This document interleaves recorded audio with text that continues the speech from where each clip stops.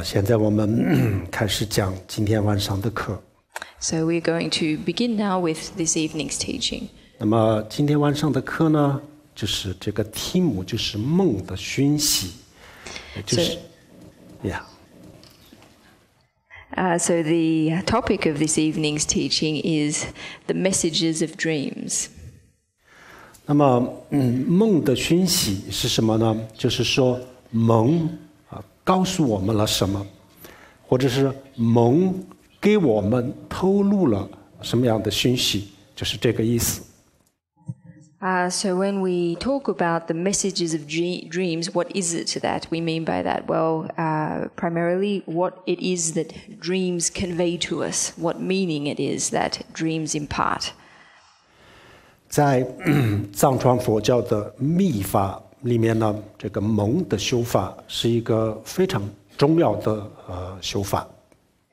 Within the Vajrayana teachings of Tibetan Buddhism, dream-related practices are extremely important. 因为这个梦如果我们去分析的话，这梦里面就有很多的东西我们可以学习，然后不但是学习，而且我们可以把梦用来做一些修行上的非常有利的事情。And the reason for this is that if we analyze dreams, then there's a great deal of content within them that we can learn from. And not only content that we can learn from, but we can also use dreams as an excellent foundation for our practice. 然后我们没有不修心的人，对一个不修心的人来说梦就是没有什么价值的。大家都觉得梦是假的，没有什么意义的。To someone who isn't a practitioner, then dreams are of no value. They consider them to be not real and therefore quite meaningless. 但是作为一个修心人来说，梦就是一个非常重要的。But to a practitioner, dreams are extremely important. 比如说死亡也是一样比如说我们对一个不学习不修心的人来说，死亡它就是一个非常恐怖的平时都我们不愿意去谈论更加的不愿意去面对就是一个这样子的事情。It's the same with death as well. To someone who is not a practitioner, death is something that is terrifying. It's something that one doesn't wish to speak about, let alone confront. 但是作为一个修行人来说，死亡它也是一个非常非常重要的修行的机会。But in the same way, death to a practitioner is an excellent opportunity to practice. 如果我们有了一种方法，也就是这种修心的方法，那这样子的话，我们平时我们大家认为没有意义的、没有价值的很多东西，都变得非常有意义和非常有价值。If we have at hand an appropriate method or an appropriate practice, then many things that to begin with were without value or without meaning can be transformed to possessing great meaning and value. 那么梦有一个就是专门针对梦的有一个修法这个就叫做梦瑜伽。There is a practice that is specifically tailored to dreams, and that's called dream yoga. 这个梦的瑜伽它就是一个非常特殊的一种修法。And this dream yoga is an extremely special form of practice. 那么今天我们讲的这个梦瑜伽，这是梦瑜伽里面的一部分。What we are going to be talking about tonight in relation to dream yoga is only part of the content of this practice. 如果我们要学这个梦瑜伽的全部的内容，这样子的话，那首先是要有每一个人都必须要关丁啊，这个关丁的要求也是比较高的。If we wish to study the contents of Dream Yoga in its entirety, then it's necessary that everybody first receive an appropriate empowerment. 然后灌了丁以后呢，我们大概就是需要2个星期、3个星期这样子的时间啊当中啊，然后边学习边打坐修心啊，必须要有这样子的指导啊，才能够学完啊这个正规的蒙瑜伽，全部的蒙瑜伽。And having received an appropriate empowerment, it's then necessary that we spend approximately 2 to 3 weeks receiving the full instructions on this practice during a period where we receive instructions and then implement them through meditation. And it's only this way that we can go about learning the entirety of Dream Yoga. 所以蒙瑜伽啊，它的全部的内容是1节课是没有办法讲完的。So as for the practice of Dream Yoga, it's not possible to cover it fully in one teaching. 但是啊，我们可以就是在1节课里面呢，简单的去了解一下这个蒙瑜伽。However, it is possible for us to gain a basic overall understanding of Dream Yoga in one teaching. 同时呢，我们也可以去学一部分的蒙瑜伽的实际的修法。And we can also learn some basic practices related to Dream Yoga too. 那么这一部分的蒙瑜伽没有关丁的人也可以学习。And these exercises within Dream Yoga are ones that people who have not received an empowerment are able to learn. 首先蒙瑜伽跟我们的修心跟我们的修心有很多方面的非常重要的这个联系关系。So the first thing to note is that Dream Yoga has many important connections to our practice. 首先，我们这个修心修心学佛，首先是必须要有自己的见解。The first thing is that in terms of our practice, the first thing we need to establish is our view. 那这个蒙瑜伽跟我们的见解是有非常密切的关系。And Dream Yoga is extremely closely related to our view. 然后第二跟我们的这个打坐修心也有关系。Dream Yoga is also related to our meditation.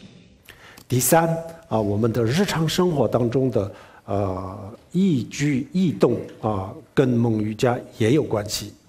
And Dream Yoga is also related to our everyday life, every aspect of our everyday life. 首先，我们简单的说，蒙瑜伽跟我们的观点跟这个我们的见解有什么样的关系？ So the first thing we're going to talk about is the relationship between Dream Yoga and our view. 在这个之前呢，我们首先告诉大家，蒙是什么？ But before we begin to talk about this, we need to look at what dreams are.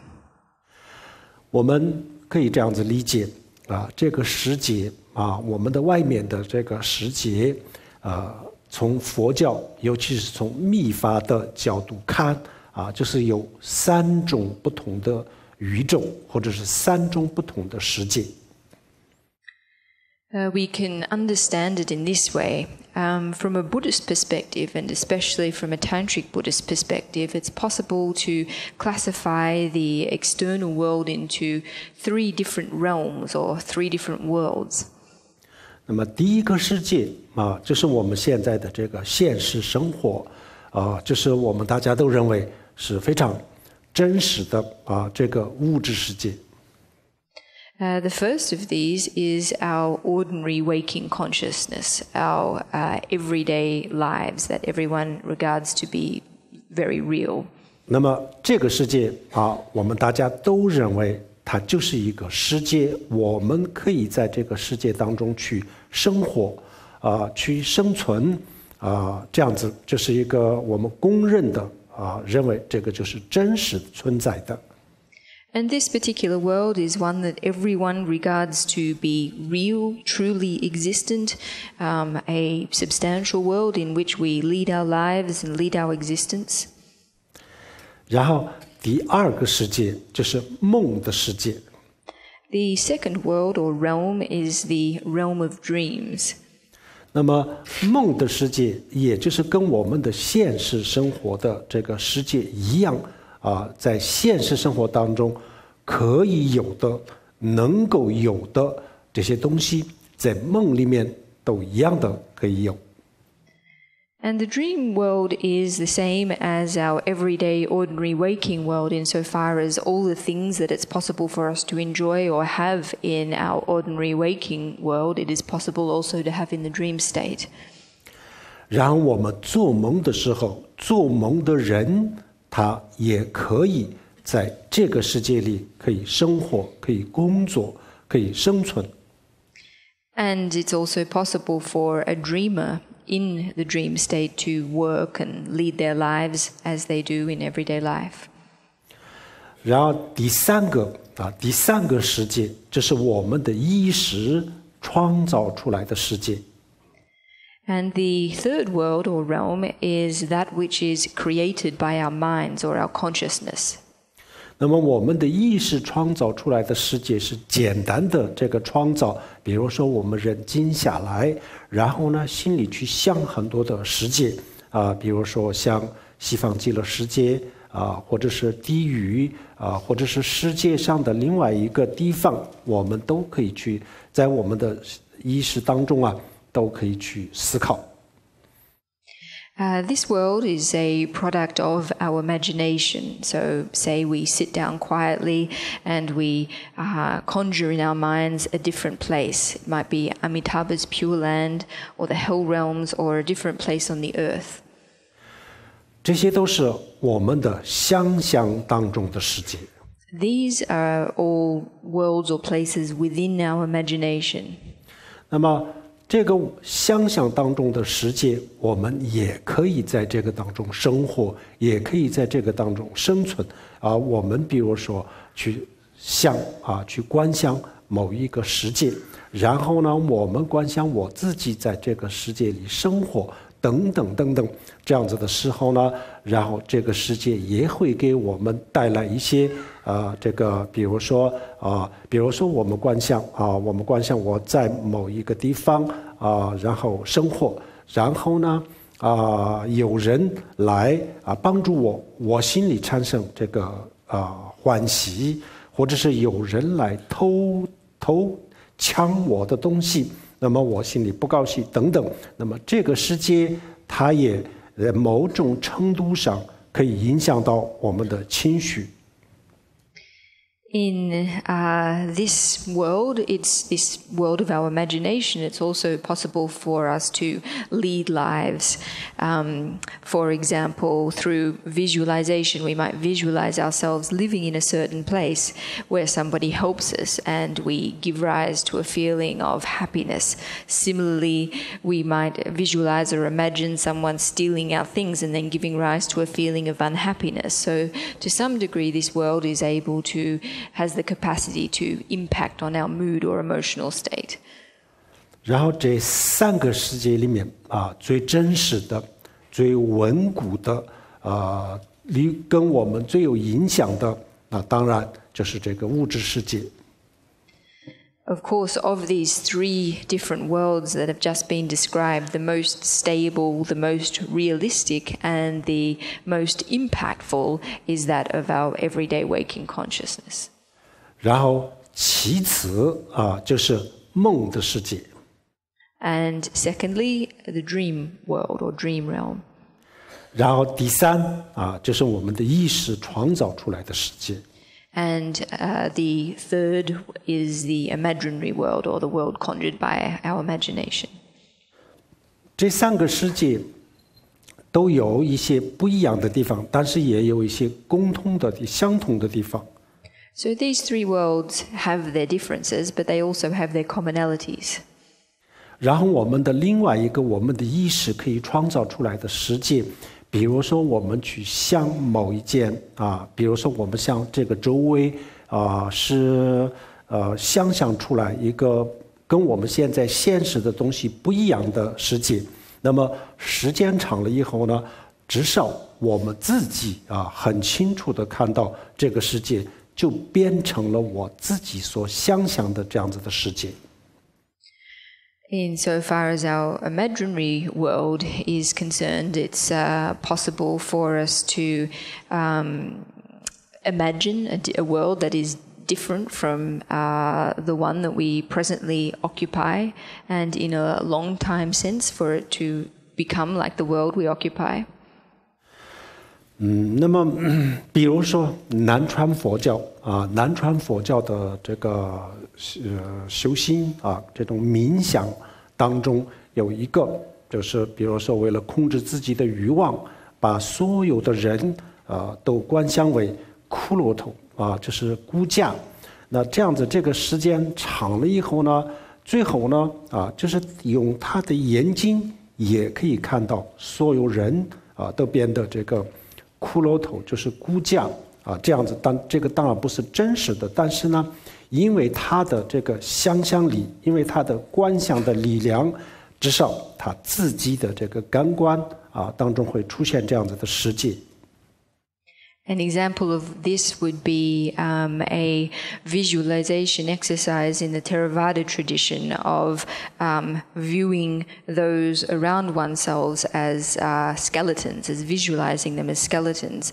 And it's possible for a practitioner who has honed their visualization to a sufficient degree for those around them to really appear as skeletons in their own eyes. 那么这三个不一样的世界，从表面上看，我们认为物质世界是真实的，真实不虚的，然后梦的世界是虚拟的，然后呢，我们意识创造出来的世界呢更加的虚拟从表面上看有这样子的不一样有这样子的不一样的地方。Looking at these three different worlds or realms in a superficial way, we tend to regard the everyday waking consciousness or the material world as the real one, and then following the dream world to be the virtual realm or the unreal realm. And then we tend to regard the world of our imagination as even more unreal or virtual than that of the dream realm. 那么我们为什么我们认为物质世界是真实的，另外的两个世界，尤其是梦的世界是不真实呢？因为我们目前还不太了解这三个世界的本质的区别不太了解它们的结构所以我们简单的认为物质世界是真实，梦世界是虚拟。So why is it that at the present point in time we tend to regard the material realm as the real one, but the dream realm and the realm of our imagination as being unreal? Well, the reason for this is that where we currently stand, we don't properly understand the essence of the differences between these three realms. We don't have a proper grasp of the structure of these three different realms, and so we therefore rather simply regard the material realm to be the real or substantial one, and the other two to be unreal or virtual. 但是深入的去观察，深入的去分析和了解这样子的时候呢，我们会发现这个里面呢没有哪一个是真实，哪一个是虚拟这样子的区别。However, if we were to look into things more deeply and gain a deeper understanding, we would discover that, in fact, of these three realms, there is no single one that is real and there is no single one that is unreal either. 所以当年阿底夏尊者他来西藏的时候，然后他在路上他有点担心他到了西藏以后呢，他没有办法把这个佛教这样的这个空心非常清楚的给大家描述。Many centuries ago, when the Venerable Atisha first came to Tibet, on his way he felt rather concerned that he would not be able to impart the Buddhist concept of emptiness to Tibetans with the clarity he desired. 为什么呢？他说因为在印度那个时候就有很多的魔术师，连魔术师他们幻化出来的东西跟佛教这样的虚拟世界空心是比较相似的，所以用魔术师变化出来的东西来描述佛教的空心是比较容易的那么那个时候呢，阿底峡尊者他认为西藏就是没有这样子的魔术师，所以他觉得这个空心很难描述。And the reason he was concerned that he wouldn't be able to explain Buddhism clearly enough was that in India there were many magicians who would conjure many magical apparitions, and using this it was easy to impart the Buddhist concept of emptiness. However, Atisha's concern was that in Tibet there were no such magicians, and so therefore communicating the concept of emptiness to Tibetans would be quite hard. 那么当他这样子担心的时候呢，他的身边的人就说虽然没有这样子的魔术师但是没有关系，用梦来讲这个空心这样子的话大家都能够容易理解然后呢阿底峡听了这个以后就很高兴虽然没有魔术师但没关系有梦那么把这个梦告诉大家，然后呢把描述空心这样子就很容易。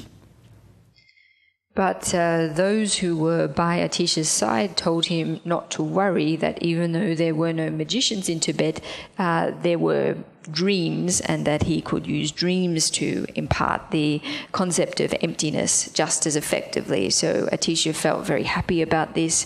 He stopped worrying that there wouldn't be any magicians because he would be able to communicate effectively the notion of emptiness through dreams instead. 首先我们要去了解一下这三个世界当中我们现在就给大家介绍一下这个梦的世界，其他的两个世界我们现在是不讲。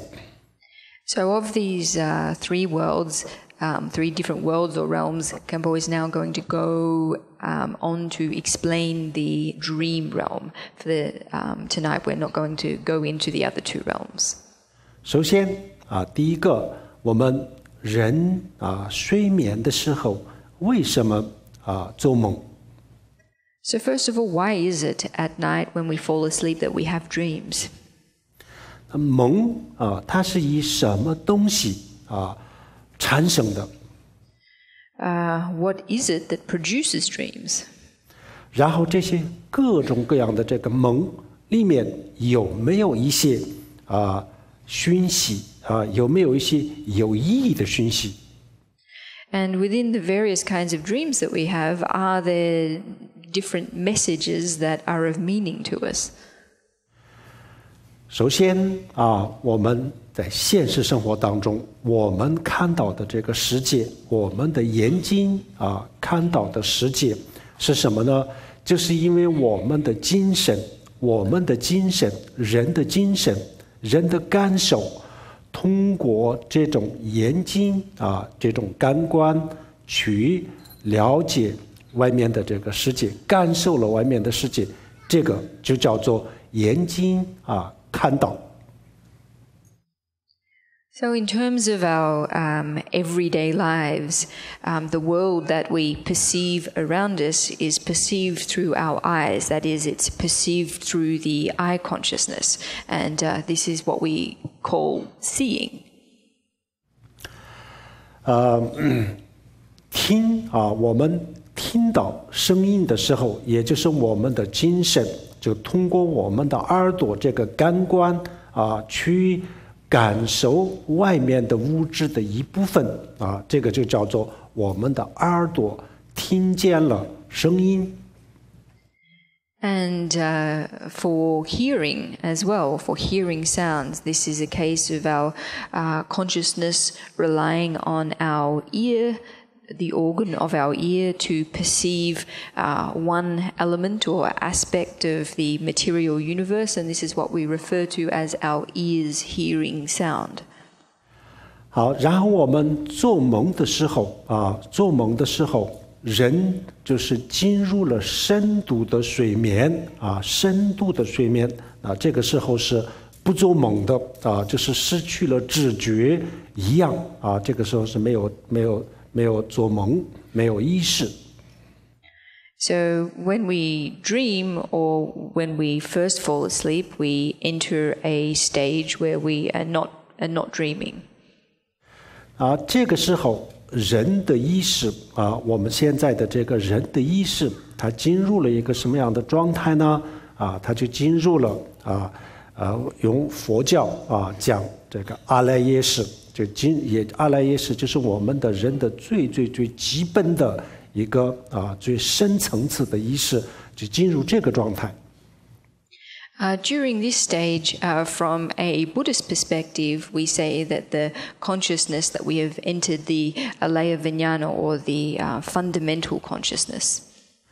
那么进入了这个状态的时候呢，因为这个阿赖耶识它是没有思维，所以呢，人这个时候是不会做梦的，是深度的睡眠。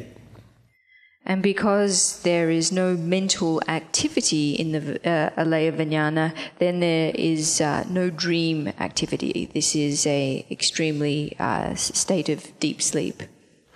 然后开始做梦的时候这个阿赖耶识它有稍稍的波动然后这个波动就是实际上从这个阿赖耶识当中就产生了意识刚才深度的这个睡眠的时候是只有阿赖耶识没有意识。那现在开始做梦的时候呢，意识从阿赖耶识当中开始产生开始波动。When we begin to dream, this takes place when small movements occur in the foundation consciousness. So prior to this, there is no movement at all. However, when the movement starts, then we begin to have the mind consciousness. 然后意识它从阿赖耶识当中产生了以后呢，然后它就在我们的人的身体里就有很多的活动开始有很多的活动。And once the mind consciousness becomes active, then there is movement, considerable movement in different parts of the body. 这个时候意识，我们的人的意识就像风，就像空气一样。比如说风从这个房间从门和窗户进入了这个房间，然后呢又从这个门出去，然后它会又进入另外一个房间一样。During this time, the consciousness in our body is like air or wind. It's like wind entering the room from this door or window and then passing through the door and move the other door and then moving into a different room. 然后这个时候我们的意识在人的身体里身体的上上下下各个的这个感官当中去活动。And so during this period, our consciousness moves all around our body, from the top to the bottom, in and out of our different sensory perceptions. 那么我们的这个时候的意识它走到这个眼睛这个感官的时候，我们会梦到五颜六色的各种各样的颜色各种各样非常漂亮的颜色。When our consciousness moves into our eye organ, then we experience dreams of splendid, vivid colors.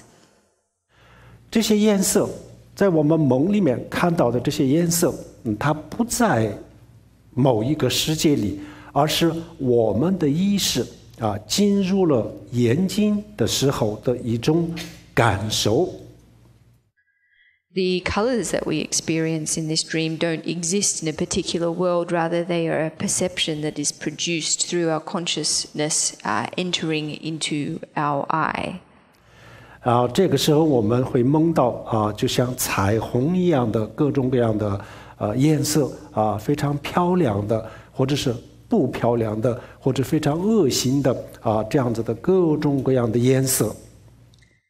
So when this happens, we might dream of extremely beautiful rainbow-like colors. On the other hand, we might dream of extremely disgusting colors as well. In any case, we dream of all manner of different colors. 然后我们的眼睛也有很多的脉也有很多的脉。那这些脉有很多不同的有些脉是好的，或者是不太好的，有各种各样的脉。然后我们的这个意识进入了这些脉，好的脉看到的是漂亮的颜色。然后不怎么好的这个脉进入了这个，就在这个脉里面活动的时候呢，然后他会看到的是不太漂亮的颜色。但是这些颜色都不在外面，就在自己的内在的感受当中。Within our eye consciousness or within our eye organs, there are many different energetic channels. Some of them are more positive and others less so. And when our consciousness moves into the more positive of these channels, then we dream of very beautiful colors. When it moves into those that are less positive, then we dream of not beautiful colors. In any case, whatever the nature of the color that we dream of, these colors don't exist in the external world, but rather they are a perception that we experience. 但是这个时候做梦的人他不知道这个颜色是自己的一种感受，而他认为这个颜色是外面的世界，是物质这样子。然后他就迷茫然后就是去为了这些追求这些颜色，然后在梦里面做很多很多的取舍然后就感到很辛苦，感到很累，很烦恼这样子。However, the dreamer inside the dream doesn't realize that these colors don't exist in the external world. They don't realize they're just a perception. And so therefore, in order to chase after these colors, they engage in many different actions. They expend a lot of energy and experience hardship. 同样的道理我们在现实生活当中我们的眼睛看到了外面的世界。什么叫做这个看到外面的世界？如果我们不再去深入的去了解的话，那么看到外面的世界，这个是一个很简单，每一个人都知道的。什么叫看见东西这个就不需要去观察，大家都很明白。但是如果我们进一步的去了解到底什么叫做看见怎么样看见，为什么看见，那这个时候呢，我们会发现有一个跟梦一模一样的道理。And it's the same with our everyday waking life as well. When we see things in the external world, well, to speak of seeing something in the external world, if we are not aiming at a deep understanding of what it means to see, then it's pretty straightforward. Everybody knows what it means to see things. It's a very easy concept indeed. However, if we want to go deeper than this and really look more deeply into what it means to see, how how it is that we see, why we see, then we will discover, in fact, that there is a principle in common between dreams and our everyday waking life. 这个道理是什么？我们看到的这个世界五颜六色，有各种各样的颜色。但是这些颜色这个我们很早以前也讲过，你们大家也就知道这个科学家也告诉了我们，跟佛教是一模一样的观点。那么这些颜色我们的衣服的颜色，然后呢，这束花的颜色，这一栋楼的颜色，就是凡是我们的生活当中出现的任何一个东西，它们都是实际上是没有颜色。那么没有颜色，那我们看到的这些颜色是来自于什么呢？然后他们会告诉我们，那么这些都是我们自己的大脑里面的一种画面科学家告诉我们，这是大脑里面的画面。So what is this principle in common between what we see in our everyday lives and what we see in our dreams? Well, the rainbow-like, vivid, colored world that we see around us, what Buddhism has to say about this is the same as what science tells us, and that is that all the colors that we perceive around us, whether it be the colors of our clothes or a flower or a building, in short, any color that we perceive in the world around us doesn't inherently exist. It doesn't inherently exist in the object. So where then does this color come from? Well, it is an image that is produced by our brain. 就像这么漂亮的一束花，我们的眼睛看起来这么漂亮，这么的美为什么呢？就是因为它有这么多的颜色这么鲜艳的颜色，我们认为很漂亮但是它的这么鲜艳的颜色实际上不是它的，而是我自己的大脑里面然后我们现在迷茫了，我们把我们的大脑里面的颜色，我们认为是它的颜色，然后呢，我们就是为了得到各种各样的这个颜色。然后就是为了这个我们去做很多的事情，然后在这个过程当中呢，也让我们产生了很多很多的烦恼和不开心这样子。If we take this vase of flowers here, they look so beautiful and lovely. They have such bright colors. In fact, it's the bright colors of the flowers that leads us to regard them to be as beautiful as they are. And but in actual fact, these colors don't reside in the flowers. They're produced at the level of our own brains. This is a color that is an image that is produced in our brain. It's not the colors flower. However, believing colors to exist in external objects, we engage in all kinds of actions in order to obtain things, and this causes us quite amount of we expend a lot of energy on this, and it causes us a lot of we experience a lot of affliction and suffering.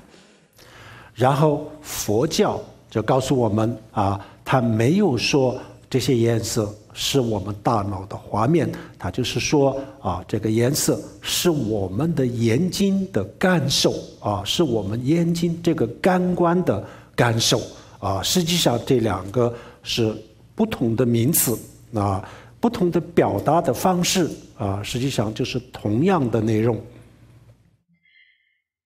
Buddhism doesn't say that this color is an image produced by the brain. Rather, it says that color is a perception of the eye consciousness.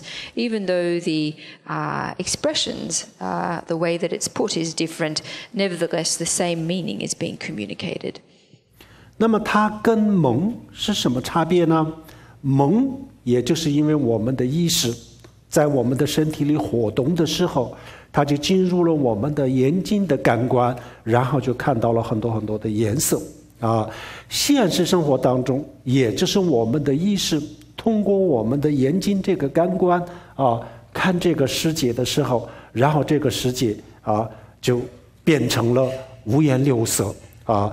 实际上梦里面也没有这样子的五颜六色的世界啊，现实生活当中也没有啊，两个都是没有什么的不一样。So what is the difference then in terms of color perception between our dream state and our ordinary waking state? Well, when we are dreaming, our consciousness resides in our eye consciousness, and we perceive colors in our everyday lives.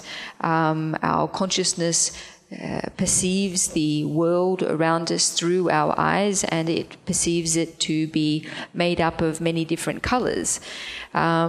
These colors do not inherently exist in the dream state, and neither do they in our everyday waking state either. 那么这个世界就像60、70年代的时候啊，有一个小孩子玩的，这叫做万花筒吧。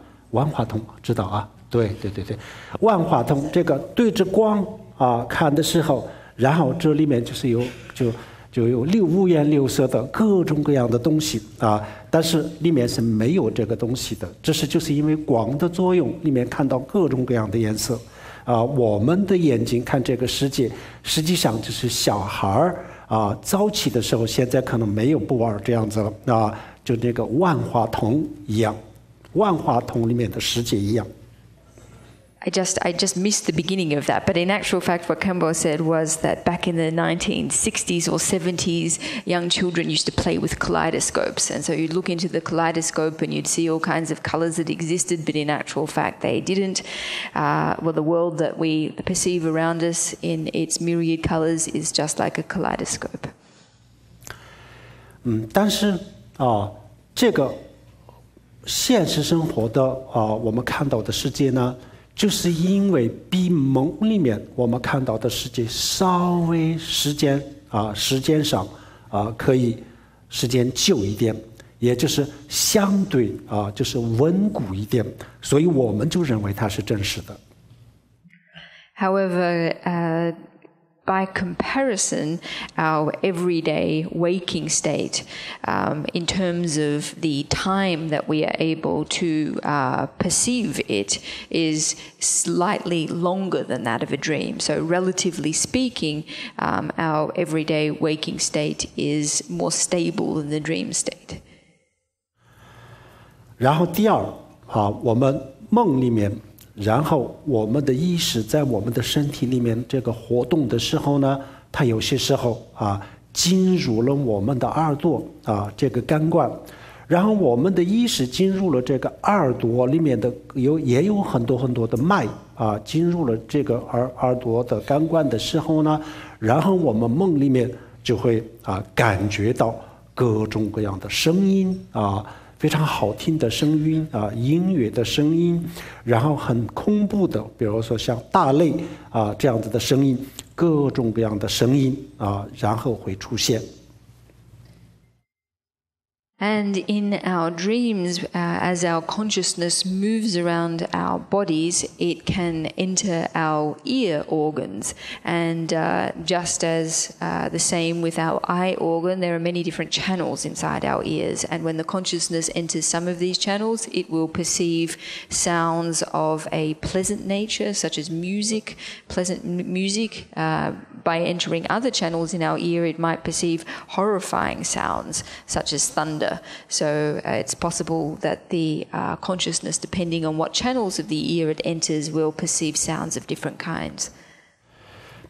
但是做梦的人那个时候不知道这就是他自己的感觉，他以为外面的世界就有一个这样子的声音所以大雷的时候就非常的恐怖然后就是听到了音乐的声音的时候呢，然后感到非常的开心然后就是为了这些事情在梦里面都有些时候感到很开心，有些时候感到非常的这个恐惧然后在梦里面这样子就有活得很辛苦很累但是实际上这些都不在外面，就在自己的这个身体里面但是做梦的人他不知道。But the person who is dreaming doesn't realize that these are all their own perception. Rather, they think that these sounds truly exist in the external world, and on this basis they feel very scared, if they hear thunder. On the other hand, hearing music, they might feel very happy. So just like this, in our dreams, depending on what we hear, we might feel happy, we might feel fearful, and on this basis we find ourselves being very tired and vexed. But in actual fact, none of these sounds exist in the external world. The dreamer doesn't realize that they are perceiving them at the level of their own body.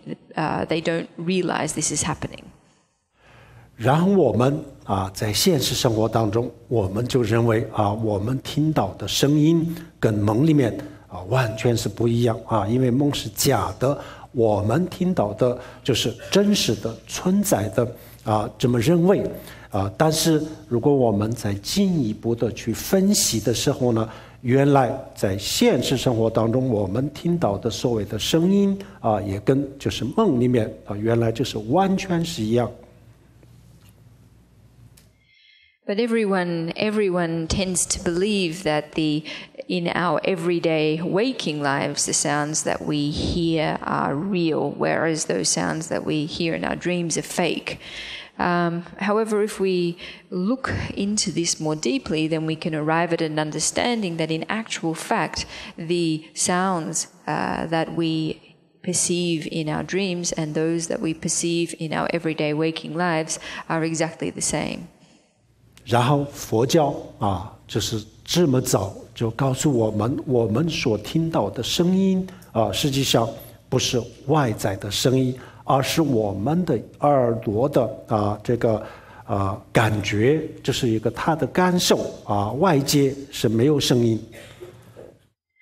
But Buddhism told us from very early on that the sounds that we hear do not exist inherently in the external world, but rather are a perception, we experienced as a perception of our ear consciousness. 那么这一点科学家也同样发现了，他们也告诉我们声音是不存在的所谓的声音是根本就不存在。那么什么是声音比如说说话的人的声带震动的时候，然后它就影响了这个空气，然后呢在空气当中产生了波，然后这个波就传到我们每一个人的耳朵，然后这个波就震动了我们的耳膜，这个时候我们的耳膜因为产生了震动，所以我们就感觉到了一种所谓的声音那么除了这个以外，外界是没有声音但是我们听到声音的人不知道这个道理，我们以为外面就是有声音。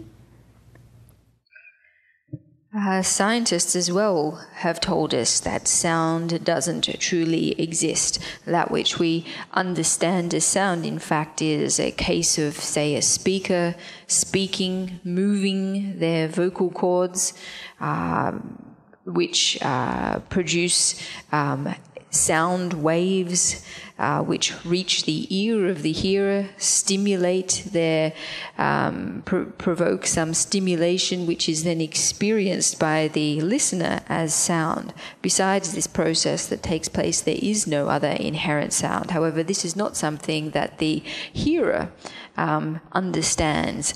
The hearer believes this sound to exist in the external world.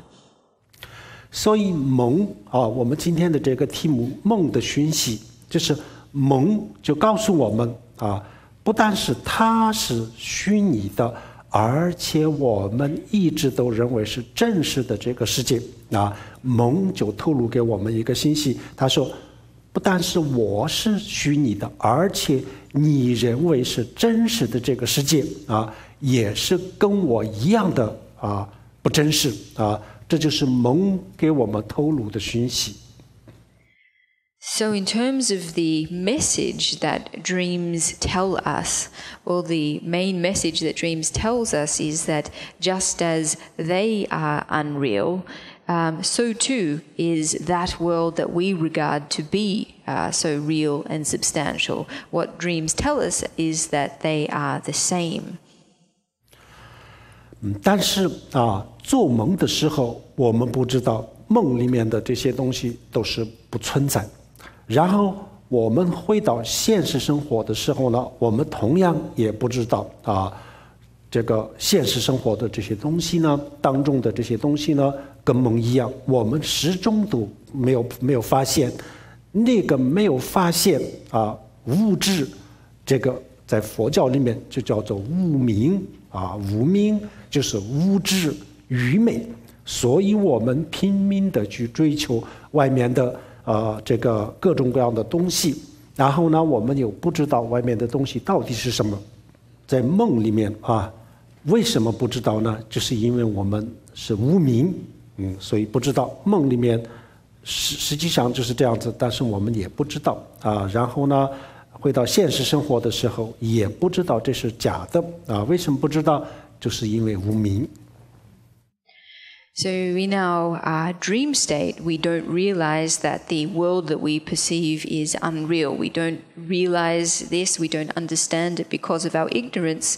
Then when we wake up in our ordinary waking lives, just the same, due to ignorance, we don't recognize or understand the lack of substantialness of this existence everywhere. And so due to this ignorance, we pursue all kinds of different things, and this is all on the basis of our ignorance. 然后我们的意识在做梦的时候，就会进入我们的心脏和大脑里面的一些非常细微的、非常狭窄的这样子的脉进入了这个脉的时候呢，我们就会梦到我们来到了，比如说像隧道地下通道然后呢不通空气的，然后就是黑暗的然后非常非常狭窄的这个地方然后就感觉很不舒服很恐惧会梦到这些。When we're dreaming, our consciousness can also travel to channels in our heart and in our brain. It can enter into channels that are extremely narrow, extremely fine. And when it does this, we might dream that we have entered into an underground pipe or channel which is very narrow and dark with no air, and we might experience great fear. 然后我们的心脏和大脑密宗讲这个心间、大脑都有脉轮脉轮就是脉的一种结构。那个脉当中呢，有些脉就是比较开阔的这样子的脉，然后我们的意识进入了这种比较开阔的这样子的脉当中的时候呢，然后我们会梦到我们来到了非常开阔的草原或者是海边这样子的，会做这样子的梦。And in our hearts and in our brains, there are wheels of channels, and if our consciousness enters into larger and more open channels, then it is possible that we will dream of open, expansive spaces such as a grassland or the ocean. 然后我们有一部分有些脉大脑和心脏的有些脉。就我们的意识进入了这个脉里面的时候呢，他就会看到很多过去的，比如说以前的人过去的人已经去世的人就是经常就会碰到这些人。And there are also some channels in the heart and in the brain that when our consciousness enters into them, we dream of things of the past, including people who have already died. 然后有些脉有些脉进入了有些脉里面的时候呢，他就会看到未来的即将要发生的未来会发生的一些事情他就会梦到。And then there are other channels that when our consciousness enters into, we dream of things or events that will occur in the future. 比如说我们就是平时就有一句话，就是叫做日所思夜所梦，就是说我们白天我们去思考的这些东西呢，梦里面会出现。当然很多梦是有这样子的，但是根本不是所有的梦都是这样子。There is a saying that the things that we think about during the day we will dream about at night, but it's not the case that this happens in all dreams, or that what is experienced in all dreams is a result of this. 比如说我们有一个朋友10年都没有见10年都没有见，然后呢，我今天也就根本就没有去想这个人根本就没有去想，然后呢，也根本没有听到关于他的任何的消息但是我今天晚上梦到了以后呢，确实明天我就见到了他，或者是我听到了他的关于他的某些这个消息这个就是我们的现实生活当中每一个人都有的这种经历每一个人都会有的。Everyone has an experience or has likely had an experience of something like, say, not having seen a friend in 10 years, not having even thought about them and not having heard any news about them, and yet dreaming that they will meet them tomorrow or dreaming about them and then meeting them the next day, or perhaps hearing news about them the following day. Nearly everyone has had an experience like this. 在白天我从来没有去说过或者想过的这样子的事情然后梦里面就梦到了，然后呢就过2天没过多久确实是就发生了跟梦里面的一模一样的事情这个经历我们绝大多数的人都会有的。So a situation where during the day we don't even turn our minds to something, but then at night we dream about it, and then a couple of days later or a particular time, or within a short amount of time, things actually take place as we dreamt about them at night. Almost everyone has an experience like this. 然后还有一些比较重大的事情将来会发生的一些重大事情，比如说1个月内2个月之内发生的一些重大事情好的或者是不好的这样子的重大事情也会提前梦到这个不是所有人，这个有些人的梦是非常非常灵的有些人就提前会梦到梦到了以后呢，确实就是发生了这样子的事情。And then there are times when we dream about important events in advance, so extremely important or consequential events of a good nature and a bad nature. Sometimes we might dream about these 1 or 2 months before they actually take place.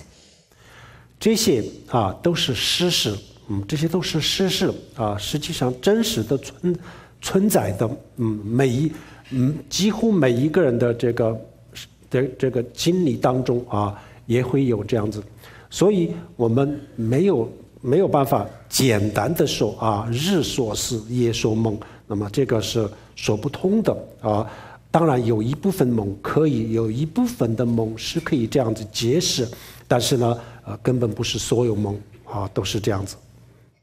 So these kinds of dreams are real, they're true, they do take place, and the majority of people have had these kinds of experiences. So we can't dismiss these dreams simply by saying those things that we think about during the day we dream about at night. While that might be the case in some cases, it certainly doesn't explain all dreams. 好，这样子以后呢，我们比如说梦里面也会有这个，比如说死亡的比如自己的这个死亡的征兆，比如前兆比如说他每一天都是梦一种同样的一个非常非常特殊的这个梦，那这样子的话，就有可能是1个月、2个月或者1年之类，这个人会死亡也有这样子的这个梦。那么为什么梦到这样子的梦他会死呢？也就是因为他的气流人的意识跟人的气也有关系经常就进入到心脏或者大脑的某一个这个脉。那么这个脉为什么人的意识跟气流经常会进入这个脉？那么这个就是因为即将生命即将结束的这个一个症状也会有这样子的梦。So there are dreams when an individual dreams about their own death. Perhaps repeatedly they receive this omen of their own coming death. And so when this dream happens often, perhaps even every day, or there's a special recurring dream of this nature, it's possible that the person might die in 1 or 2 months or 1 year. So why is it that we have dreams like this that serve as omens of our own death? Well, this takes place when our vital energy or the winds in our body enter into channels in our heart or brain, and this takes place when an individual lifespan is approaching its end. 好，这些都是1000多年前莲花生大师描述过的一些关于这个梦的一些解释。And so these explanations that have just been given are ones that Guru Rinpoche over 1,000 years ago gave in relation to dreams. 然后除了莲花生大师的描述以外，还有藏传佛教的密法里面呢，也有很多很多更古老的这个对梦的解释。And aside from these explanations of Guru Rinpoche, the Vajrayana teachings of the Tibetan tradition have even more ancient explanations of dreams. 然后我们大家的上师法王如意宝，他对这个梦瑜伽这个方面有特别的经验，所以我们也就过去听过很多法王如意宝的这个梦瑜伽的口述。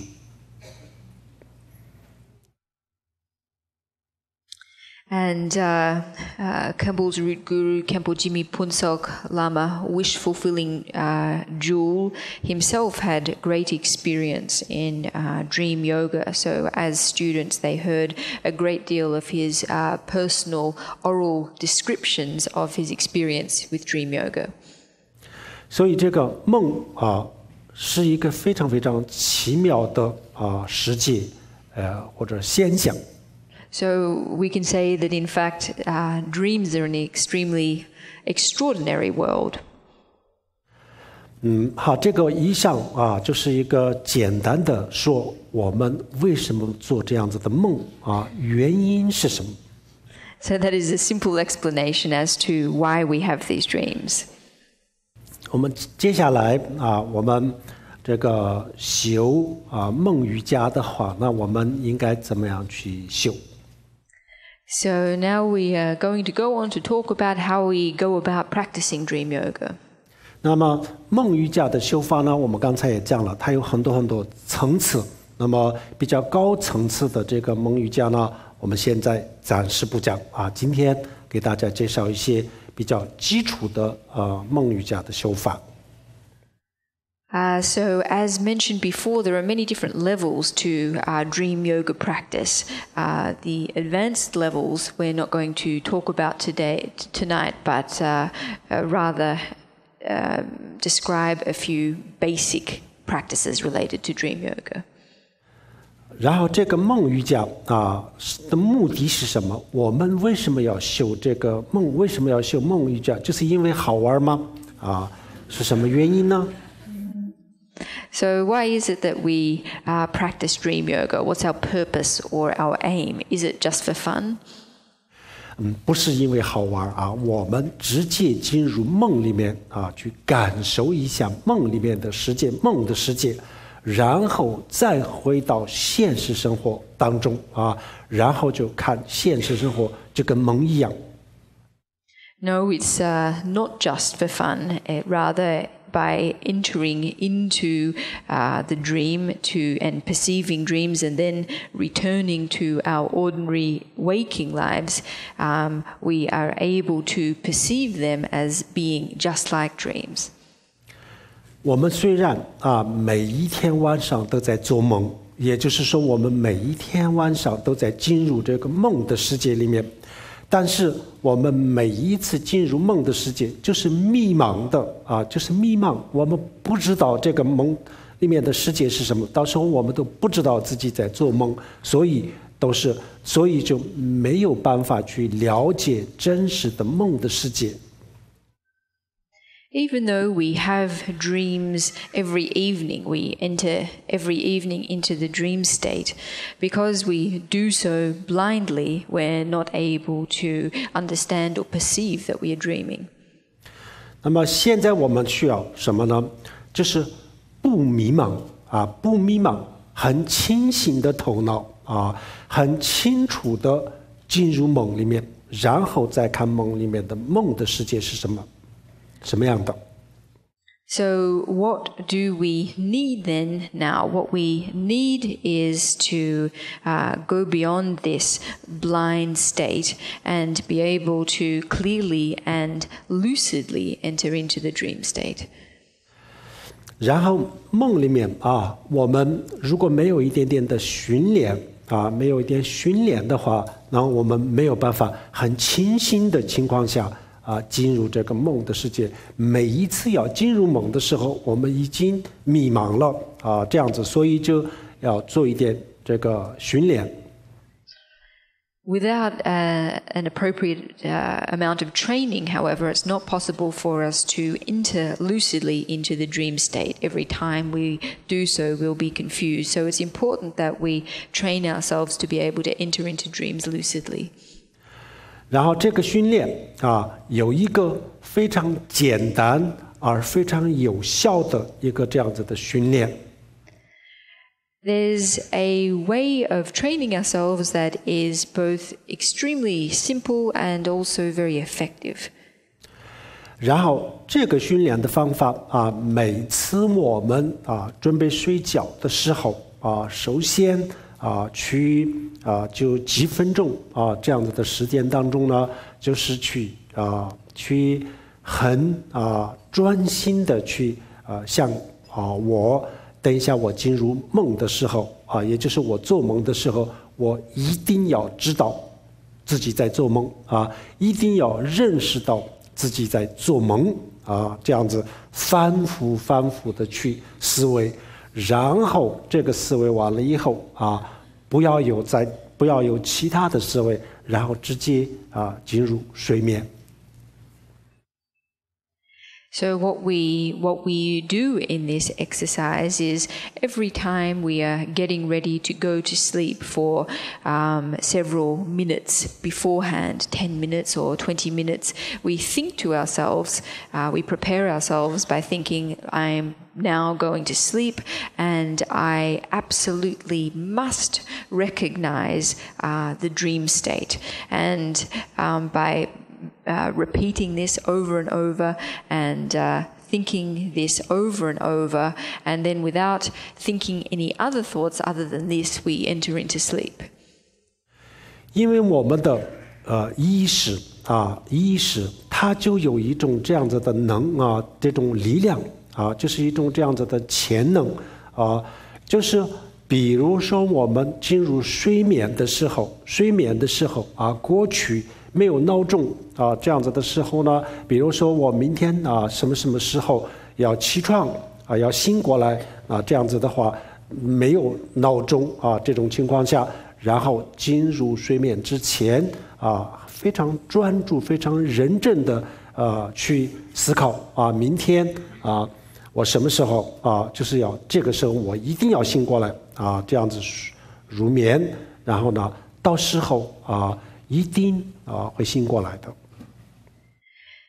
And the reason that this is effective is because our consciousness, our minds have a certain power. They have a certain latent potential that is associated with the thoughts that we bring with us when we enter into sleep. So in the past, when no alarm clocks existed, it was still possible for people to think very intensely prior to going to sleep, to set the intention to wake up at a specific time. And by thinking this with great intention prior to going to sleep, it was possible for them to wake up at that hour. 除了睡眠还有大作的时候比如说有一种禅定是完全是控制了我们的思维的活动思维的活动完全是停滞了。那停滞了以后呢，然后就没有办法知道我什么时候从这个禅定当中出来他不知道应该什么时候出来。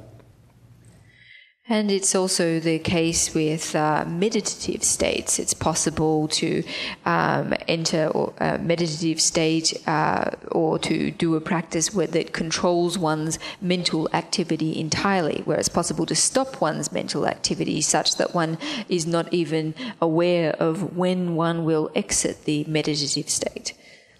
但是这种禅定不能超过7天，如果超过了7天人的身体就承受不住。那这样子他怎么办他一进入了这个禅定的时候呢，因为他没有这种知觉没有知觉，更没有这个思维，那么什么时候应该出来呢他那个时候就没有知觉，他不知道应该什么时候出来。那就是唯一的办法就是还没有，就是要开始进入这个禅定的时候决定非常认真的非常专心的去想我打坐打3天3天结束的时候，我一定要从这个禅定当中出来，然后打坐这样子以后呢，第3天的时候他一定会自然的从这个禅定当中出来那么我们的意识就有一个这样子的功能。So if it's the case that a meditator who abides in this state of meditative concentration for this period of time is not aware or doesn't have any mental activity, well then how is it that they exit this state?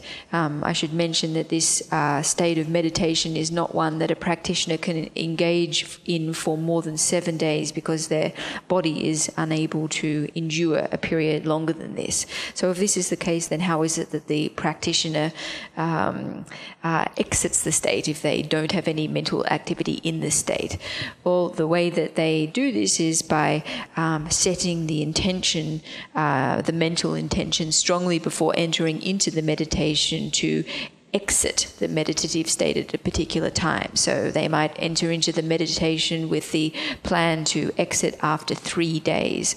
And this is, and then they enter into the meditation, and then automatically or naturally after 3 days, they're able to exit that state. So this is a latent potential or power that our consciousness possesses.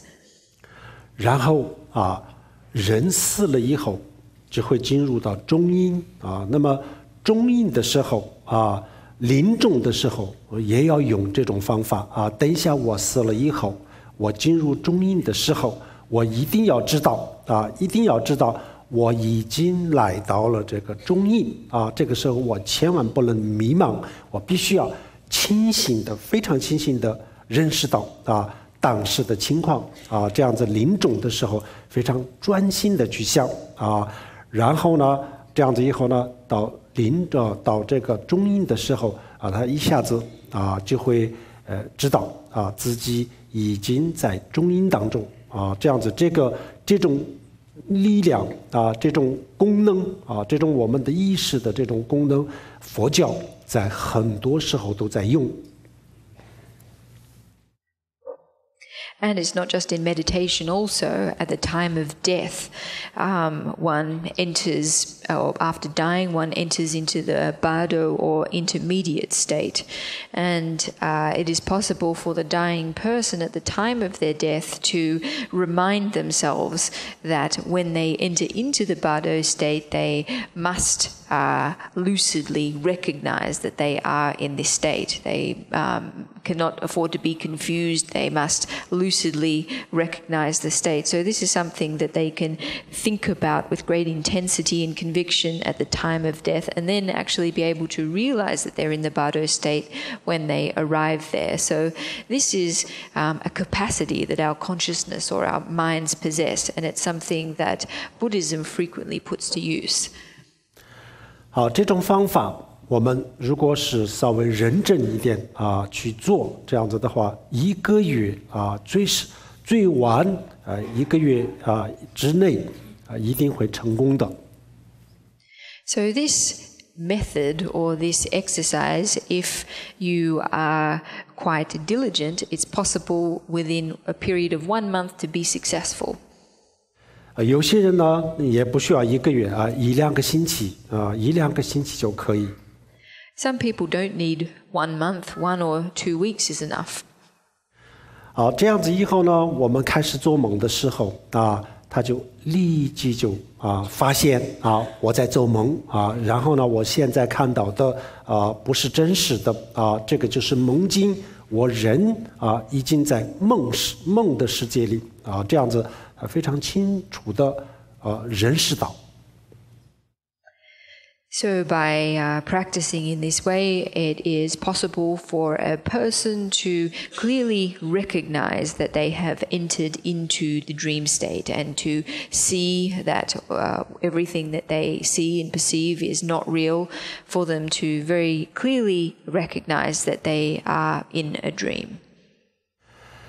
还有我们在现实生活当中，比如说我们就是来到了，比如说像商场商场人很多的地方大街上或者是有些比较奇妙的比如自然界，比如说很神奇的森林岩石呀就是这样子的地方来到这样子的地方的时候呢，然后也就提醒自己这个不是现实这个就是梦我现在在做梦就是告诉自己实际上不是在做梦，实际上就是在现实生活当中但是这是一种训练要说而且要说要发出声音告诉自己这个不是现实生活，这是梦这个商场这么多的人，大街上这么多的人然后这个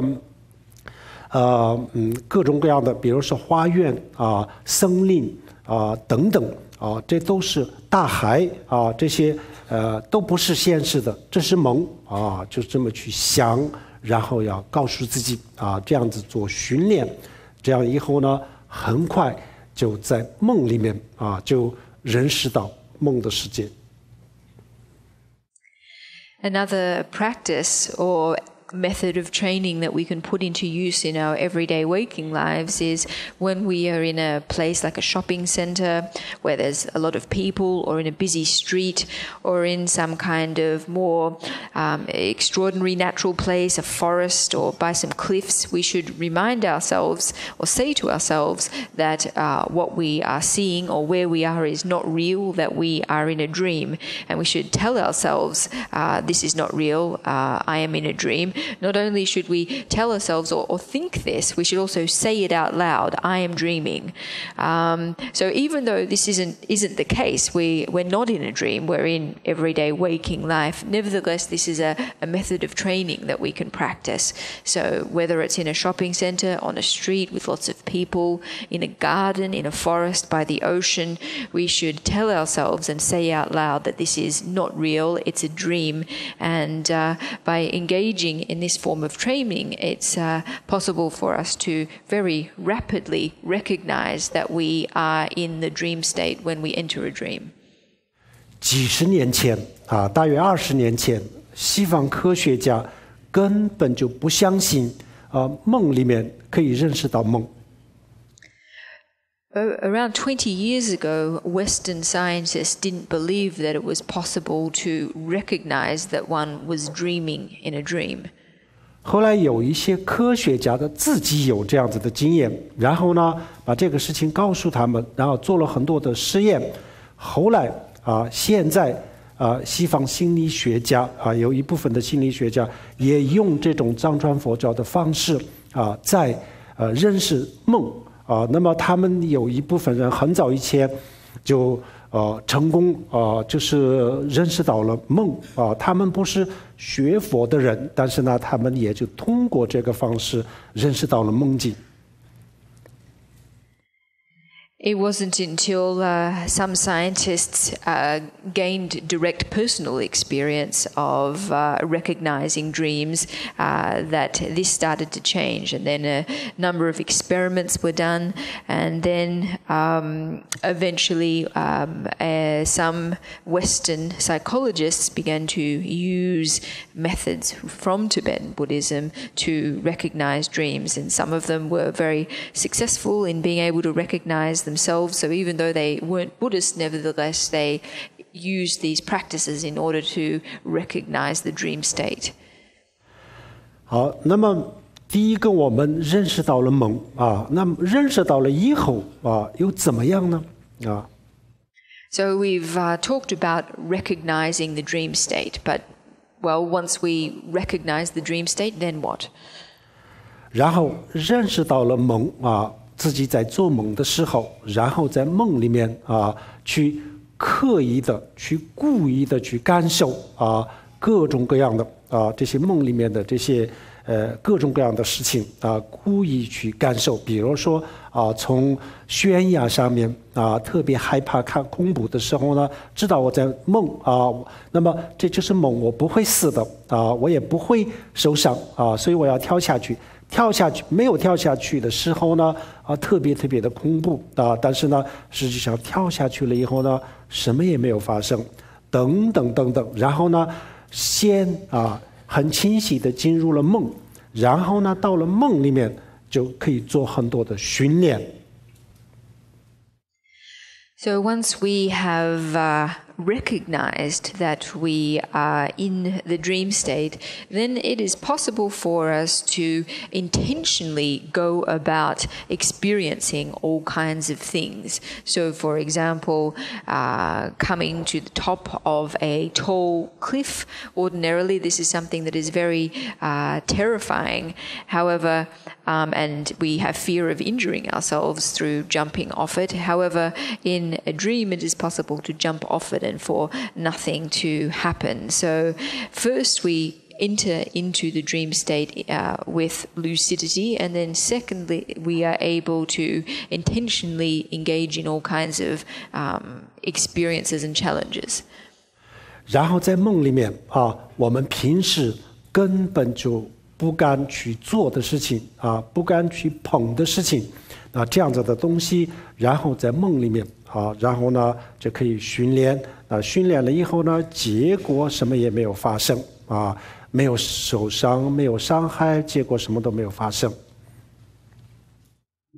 So in our dream state we can have contact with things that we ordinarily don't dare to, or we don't dare to encounter. But in the dream state, by training through these experiences, we can realize that it's fine, that nothing will happen, that we won't be harmed or injured. 然后通过这个训练，在梦里面深深地体会到一切都是虚拟的，虚拟的。如果只要自己不害怕、不恐惧、不执着，这样子的话，其实实际上是不会发生任何事情然后就是梦里面的这些各种各样的情绪然后就完全就可以控制了。So by training in dreams in this manner, it's possible to gain a very deep experiential understanding of the lack of substantiality of dreams. And by not having fear and not clinging to the various experiences that we come across, we realize that nothing will happen. And so therefore it becomes possible for us to control the various moods and emotional states within our dream. 然后每一天早上从梦里醒过来的时候呢，然后就是坐在床上去想一想昨天我做了那么多的梦梦里面的那些东西就那么表面上看起来那么像一个真实的但是呢，我现在醒过来了以后呢这些都不存在，都已经消失。同样的，我现在又要开始面对另外一个生活另外一个世界，这个叫做不叫这个梦的世界，这个叫做现实生活真实的世界。那么这个真实的世界也就是我昨天晚上在梦里面对的这个世界一样，其实这个世界也是完全是可以消失的，可以消失的，不真实的这么去认真的去非常专注的去思考一下。And then every morning after we wake up, we should sit there and look back, think about the dreams that we had that night, and we will and think to ourselves that we had many, many dreams. On the surface, they appeared to be real, but in actuality, they weren't. They disappeared. And we should also then think to ourselves that we are now moving into a different world. We are now coming to confront a different realm. This isn't the dream world, it is that of our everyday waking life. But it is the same as the dream state insofar as it too can disappear and it too is not real. So we should think in this way with great concentration. 好，然后我们呢，就是面对了一个新的世界，也就是现实的世界。这个当中平时我们把这个世界里面的所有东西，我们都把它当作是真实的然后呢，特别的执着因为这个执着让我们特别的烦恼非常的苦恼平时都是这样子。那么现在我们把梦里面的经验就拿到这个现实生活当中当然梦里面我们可以从悬崖上可以跳下去在现实生活当中当然不可以这个现在还不到时候但是呢有很多东西呢跟梦里面完全是一样，可以这样子看这样子以后呢，就我们对现实生活的这些执着这些烦恼就慢慢的会淡化。So by entering into the everyday world of our waking lives, this is usually one that we regard to be real and substantial, and due to this we give rise to a great deal of attachment, which leads to all kinds of affliction and vexation. However, by bringing the experience that we have gained from our dreams into our everyday waking lives, it is possible for us to realize that they too are unsubstantial and unreal. So even though we might be able to jump off a cliff with no problem in our dreams, that's something we probably aren't quite yet ready for in our everyday lives. Nevertheless, we can look upon much in our everyday lives in the same way as we do during our dreams, and as a result of this, our attachment and negative emotion will become lessened. 好，这个时候，我们虽然对这个物质世界的执着就是淡化了没有那么的严重但是呢，我们人可以照样的可以生活照样的可以生存，但是这个时候我们的这个生存的目标生活的目的这跟之前是不一样不一样但是也一样的可以生活一样的可以工作不一样的是什么呢？不一样的这个生活这个工作不会给我们带来这么多的烦恼不会给我们带来这么多的执着和苦恼。So in our everyday lives, in the material realm, we will our attachment to it will be less strong. It will be less serious. But this won't prevent us from continuing to live our ordinary lives. This we can continue to do. However, we will find that our purpose of existence, that our meaning in life will have changed. So even though we will can continue to live and work as we previously did, the difference will be that our ordinary lives, our working lives, etc., will no longer create such affliction, attachment, and vexation. 好，这样子我们从这个梦的世界和现实世界这两个世界当中一样的可以觉醒可以舒心我们可以醒过来完全是可以的。就像我们从梦里面可以醒过来一样，从现实当中也完全是可以的。So from both of these worlds, from our dream realm and the realm of our everyday waking lives, it is possible to awaken. So just as it's possible to wake up from a dream, so too is it possible to wake up from our everyday waking lives. 那么我们继续做梦还是从此以后就从这个梦里醒过来这个最后就由自己决定。As to whether we continue to go on dreaming or wake up from the dream, this is something that everyone needs to decide for themselves. 如果我们现在是不想醒过来，想继续做梦也可以，但是我们要准备要做一些好的梦不要做噩梦。If we decide that we want to continue to keep dreaming and not wake up, that's okay, but we should endeavor to have good dreams rather than bad dreams. 然后我们要去思考怎么样去做好梦。And we need to give some thought to how we should go about having good dreams. 好，今天我们的这个讲座讲到这里。So that is the conclusion of the teaching this evening.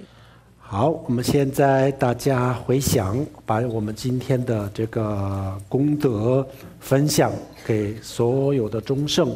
我们希望以我们的功德能够天下所有的众生幸福快乐，然后最后大家都能够解脱了脱生死以这样子的心愿做回向。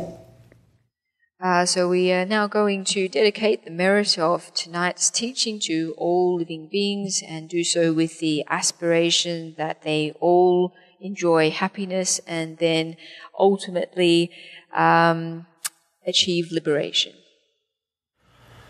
Sunum dui dam zhe zeng ba nian dong ne ni bi zhang dang ban xue zhe ji ga nan ji wang long zheng ba zhe bing zhou lin zhou zhou er xiu om hong ban zeng ge zhe ban ma se de hong om hong ban zeng ge zhe ban ma se de hong om